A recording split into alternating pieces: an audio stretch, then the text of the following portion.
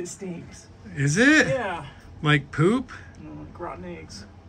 Do you need to go potty? I was going to do a Gone Roger, but Kevin is taking over Bruce and cuddling with Bruce. I'll go see what's in the boxes, I guess. Even though I just fell on the mud, there's ice outside. It sucks. The boys got chewed up stuff. Haven't had a chance to clean up because packages just showed up. But we got like 11 freaking boxes of pre-release stuff. So let's see what we got. See what we got in here. Anything cool? I'll see if Kevin shows up. I'll try to do this one-handed. Ooh, I think that's a pre-release kit. Did we get a pre-release kit? I'm sore and lazy. I can't carry. Whoa. You're getting the bird's eye view. I almost killed Kevin. Let's see. I thought there was only supposed to be 15.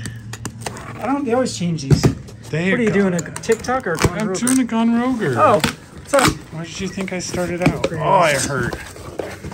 It's 15. Yeah. There's only the one, right? What? So there's only the one, right? One what? Pre-release kit? There's not like 2 different ones or 3 different ones. Looks just like the one. Ooh. Yeah, we're both dead.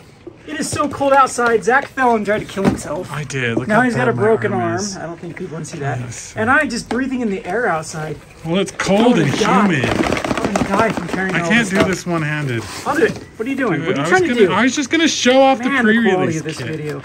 So I don't care. I hurt right now. I pulled a muscle in my back. Okay, so these aren't gonna be special then if they're gonna go to purple every. That's cool. I'm okay with that though because we had years and years and years of the different colored ones. Yeah, I thought they were gonna be shiny. They're not even shiny. So what'd you get in there? Ooh, my first pre-release kit. That's cool. What are you gonna do? That's cool. You gonna do this for League? So I'll do this one for League. Everybody can see my League. Power, double so it's indestructible. I always got to open the first pack. That's actually. pretty. Well, that's pretty. Well, it's 7 mana. What? Can you help? Sure. Show me what the cards are. I was just gonna take a look to see what the cards are. Like Terramorphic Expanse and Evolving Wild. Wow. Shouldered. There you go. Look at the mist coming off of my hands. And I saw you even looked at the spoilers. No, a little bit. I don't know what any of the cards do, so whatever. Wait a second. So this is the reprint. Target 1/1 creatures +2/+1 only if one has not turn more poison. Cool. Yeah. And then the land. Oh, that is interesting. I don't like that. Oh well. Oh, cool. What else is in some of these? Well, we got all the Phyrexian. Okay, bundles. Bundles didn't come in. They don't come until pre-release? Did Commander decks come? No, not pre-release. Bundles are just delayed because it's typical Wizard. Oh, yay. So I'm not talking about complete bundles. I'm talking about bundles. So unfortunately, they didn't come in. Yeah, distributors let me know they don't have them. But yeah, we'll get this off to everyone that pre-ordered. This is actually our lowest pre-order in years. This was pretty pathetic. Pre-release sign up was horrible and too. You know what the #1 comment I got from people was they're just gonna wait until it gets fire sold on Amazon. Yeah. So there you go, Wizards. That's your new strategy. Everyone has figured out the game, and so now no one wants to pre-order. No one wants to do because they know it's just gonna get. It's not that, but distributors usually lower their cost after pre-releases too. So, like the highest, it used to be that pre-release was the cheapest. Yeah. So when we used to order things, that was such a huge incentive. Get in on the pre-orders, it would be usually about 5%, 5 to 7%, I would say, cheaper than when what is considered going to open orders. But now it's more expensive because distributors have realized they also have to compete with the Amazon dumps, and they just want to get rid of. So they'll do their pre-orders. They'll be okay. We'll sell what we can. At pre-orders, then let's just dump everything. And that is a trend I'm starting to see with distributors. There's a couple of distributors in particular that used to carry like inventory of Magic products after the pre-order window, and now they don't. I won't name names here, but this is a large distributor that I know many people use. They don't even keep standard product in stock anymore. What's the point? So they just fire sell it all through and then move on to the next product. That is a horrible sign for Magic the Gathering. I was pretty... I need to do a rant video about this. I promised everyone I would. I was pretty upset reading through what's this other set? March of the Machines. March of the Machines, the supplemental set that's coming out. 3 weeks. 3 freaking weeks. It comes out in 3... 3 weeks after March of the Machines is March of the Machines Aftermath. So the paint won't even dry on your cards by the time you open them, and then they're already on to something else. And it's another one of these little subtle price increases without price increase, because they're making it wonky, because it's making you kind of guess how much cards should be worth, kind of like how Baldur's Gate was, and no one was like, well, what should this be priced at? This is what Wizard wants it to be priced at. But then they realized, oh, only 18 packs per set booster, only 24 packs per draft booster. They're doing that again with March of the Machines Aftermath, where the boosters have 24 packs in them. They're not draftable. The distributors are still calling them draft boosters, but they only have 5 cards in them. And then collectors only have 6 cards in them, but still have 12 packs.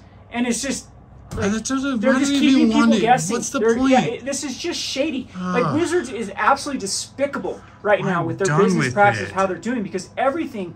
Well, I've always complained that Wizards has never been very transparent with things. They you know, back when they used to hide data for tournament results. They've always tried to hide pricing with stuff, with getting rid of the MSRP of stuff. But this is even shady to a whole nother level of now putting these, like, oh, we're going to put 6 cards in this one, 5 cards in this one. We're and then the bundles are going to have 8 packs, but they're not going to be set. They're not going to be draft. They're going to be this new thing, so we're going to call them bundles. They're going to be the same. They look like they're the same size as bundles, but obviously 8 packs that only have 5 cards in them will be smaller in size than, you know, 8 packs that have. It's just, they're just trying to keep people guessing and not knowing what you're getting out of stuff. And it's just shady business practice at that point, to try to just, I don't know, confuse people. And so people can't try to figure out, like, what should these be priced at? Is this a good deal or not? But to me, this is just another. I'm thinking that since these things are only have 5 cards or 6 cards in collectors are going to be only 2 uncommons and 4 rares. You could get up to 6 rares or mythics in the set. If there is mythics, it didn't specify that. It just looks like there's rares and, like, uncommons in the set. It's just a wonky set that I have no clue what it's going to contain. Apparently, it's going to have a billion different versions because someone was able to crawl the data for it. And then you see, like, showcase, etched foil. So it's just a whole list of, like, things you can get. But the whole thing is, when you make everything special, nothing becomes special. Another rant video I need to do is about Shieldred. Yeah. Where the Shieldred Phyrexian typecast card is now by far the cheapest version. It's just, like, I just want to go back to the good old days where everyone got hyped for a set that came out where you got pre-release pack, draft boosters, and bundles. That was it. They called the fat packs back in the day. And it was like, here's the product. This is enough for everyone. Enjoy this set for 3 to 4 months until the next thing comes out. Oh, we'll release Commander once a year. Maybe we'll do a Master set every 2 years. And this has just got out of freaking control, where nobody can keep up with this crap. And it's just, I think everyone's exhausted. I'm exhausted as a content creator. I want to do top 10 lists, but it's like, wow, like, I didn't even feel like I got to experience, you know, Dominator Remastered by the time this comes out. I know what you mean. I don't know. It's just so. As a store owner too, I had a new player come in. Well, can I not play this card in? I was like, a card he got it as a set booster. He thought he could play it in standard, or something. And then I'm like. Remember, with all the commander cards, all the random crap everywhere, it's just gone too chaotic. Brothers War it's not even the fun. Artifacts. They're like, oh, I can't use this in standard, but I got it out of a draft booster, and it's just, it is so confusing. So, Wizards, do better. They just don't care. It's going to collapse. It's going to be. I'm just worried it is turning into the '90s sports card cards. market. That's all it's going to be. There's that's too what much. I joked about it There's a couple too many. years ago. That pretty soon we're going to have to get, you know, people's hair follicles in Yeah. set packs to make it even more special. Because that's they started joke about that because I started doing with baseball cards. They started putting a piece of the chip bat and, you know, crap like that in there. And then it's like, wow, okay, foils were the special thing. Now they're worth, a lot of times foils is the cheapest version of the card. They still haven't, like, 100% fixed their quality control because some of their printers are still god-awful of what they do. Some Half the better, promos are horrible. But I don't know. I am just exhausted. And this was just a huge letdown with the amount of pre-orders, because pre-orders are typically one of the things that I'm able to do to set me aside from, like, the eBays and the TCG players and the Amazons and things like that. And it just seems like our competitive edge just continues to get chipped at, you know, week after week, month after month, with the ability to sell Magic product. So, well, when there's nowhere left for them to play, what's Wizards going to sell to? They can go play on Amazon. Exactly. That's oh, well. Are we going to open product or not? I thought we were going to do... Look, Phyrexia came in. Well, we'll get to maybe we'll showcase more of this, but we need to get this shipped out because it kind of came in late today anyway, and we're running behind. Yeah. So there's my rant for today. Apologize for being bitter here, but this is just.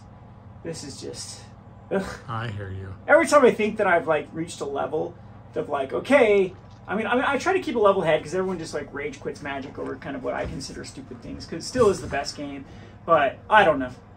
It's tough being a store owner and a player at the same time, and you know, you're getting like kind of double whammy kicked in the nuts with on both sides of the equation. Yep. Anyway, let's get this done, Chloe. Okay, let's get to work. Good. All right, thanks for watching.